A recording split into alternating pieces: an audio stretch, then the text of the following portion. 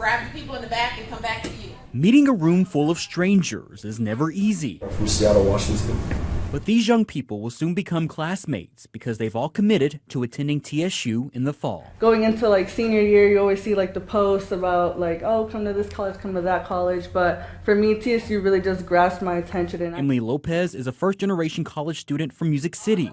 She's excited to embark on the land of the golden sunshine, learning what all the university has to offer through TSU's ambassadors, who are currently enrolled. When you get to college, it's not about what you know anymore, it's about who you know and making those connections. They was basically telling me, like, just make sure you stay up on your grades and make sure you know everything. Then also have fun, communicate with people. In orientation, you learn a lot about the clubs on campus and the food on campus, but also housing and where you're going to live. We have ample housing that is still available. We are still continuing to place students into housing.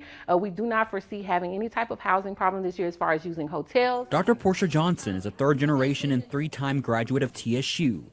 And as the executive director of recruitment, she wants to reassure parents their children are in good hands. But we want them to feel excited about coming to college. I mean, this is a new journey for them as they are leaving the nest and leaving high school. And after their visits, Lopez is eager to get the fall semester rolling. So I just want to pour back into the people that helped me when I was growing up. In Nashville, Aaron Cantrell, News Channel 5.